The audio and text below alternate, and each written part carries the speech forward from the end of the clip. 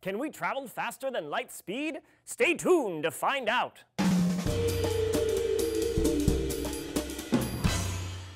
Greetings friends, Julian here for DNews. If you're a fan of sci-fi, you're probably familiar with the convenient plot device called a warp drive. Now, I'm not the biggest Trekkie, so I had to bring in a little outside help. He should be here any minute. Trace, would you mind telling the folks at home exactly how Star Trek's warp drive works? Certainly. Federation warp drives operate by combining matter and antimatter through a matrix of dilithium crystals that generate high-energy plasma, which, when funneled into the ship's warp field coils, warp the space around the ship and allow it to surf on the distortion that is faster than light speed. Okay, thanks. You can go now. Oh, okay, well, I guess I'll get a cab or something. So, how much of that was actually plausible and not just crazy mumbo-jumbo? Well, the practical way of generating the warp field is pure science fiction, but the warp field itself is mathematically possible. In 1994, Miguel Alcubierre published a paper in Classical Quantum Gravity that demonstrated how a warp drive was possible without violating general relativity, which says that no object can go faster than the speed of light. Alcubierre showed that if a ship could expand the space behind it and contract the space in front, it could travel at what he called an arbitrarily large speed. To an outside observer, it would appear to travel faster than the speed of light. The ship itself isn't technically breaking the cosmic speed limit because it's not the ship that's moving, the bubble of space it's sitting inside is. It's like the physics version of "you can't tell mom because I'm not touching you." So, how could we bend space to our whim? In practice, it's a bit tricky. Alcubierre himself points out that in order to generate a warp bubble, you'd need exotic matter, specifically negative energy. And I don't mean pessimism, I mean energy that's totally opposite in the sense you and I know it in. It's tough to explain, but think of it this way. Mass bends space-time in on itself, and we experience that as gravity. Energy is equivalent to mass times the speed of light squared. So if you have enough negative energy, it bends space-time like a saddle. Sounds bonkers, but that's what the math says. Alcubierre thinks if we can harness enough negative energy and arrange it to bend space correctly, we could travel at warp speed, and the benefits are pretty obvious. Traveling between stars and galaxies suddenly becomes a snap.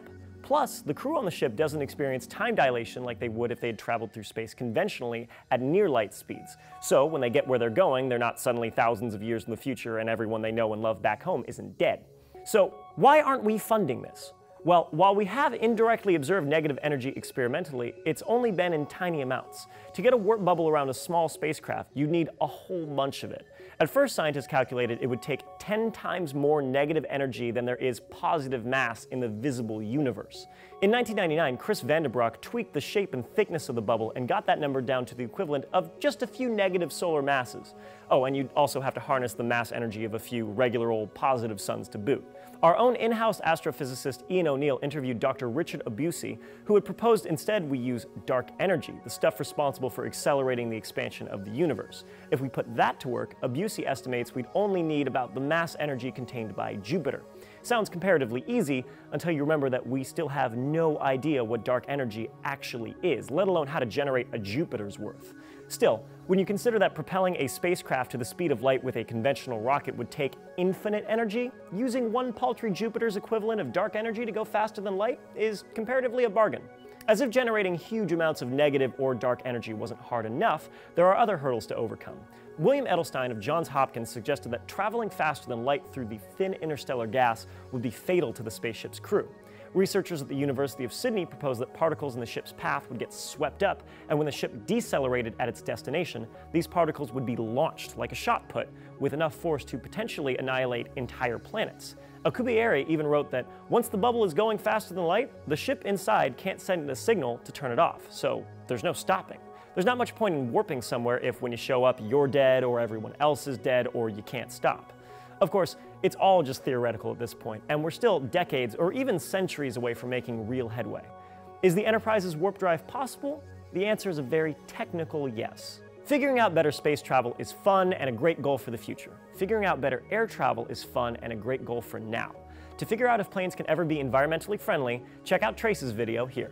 At the end of 2014, the world's first biofuel-powered plane took off in Canada. The biofuel was made using rapeseed oil, though the researchers pointed out it could have come from flax, coconut husks, cooking oil, or just algae. So, let's say someone builds the first warp drive and they're looking for volunteers. Would you sign up? Let us know in the comments, subscribe for more, and I will see you next time on DNews.